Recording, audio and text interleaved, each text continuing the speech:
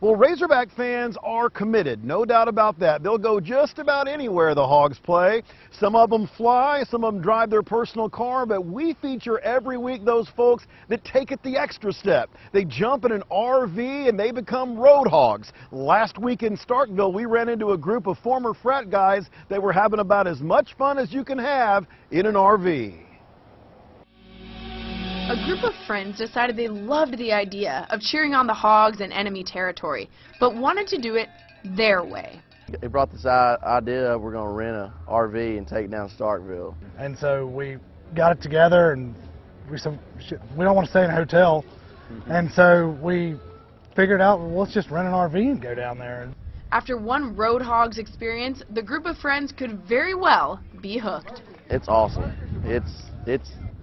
It's better doing this than going and renting a hotel, I'll tell you that right now. We didn't get outside of 20 miles and we were all just like, yeah, well, this is the best decision we've ever made. Walking out and being able to tailgate right where you're at and not having to worry about getting right here, getting right there, and it's awesome. And even though they're rookie Road Hogs, they're veteran Hog fans and have the essentials of tailgating down pat.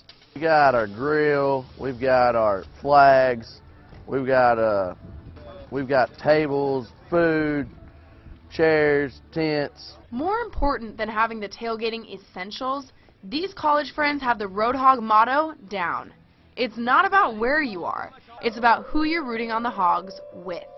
It just kind of was a good group that stayed together, really, and it pretty much, if you could take us, I mean, we're in a horse park in Starkville, Mississippi, and we're having the time of our life. I mean, you can put us anywhere and it'll work.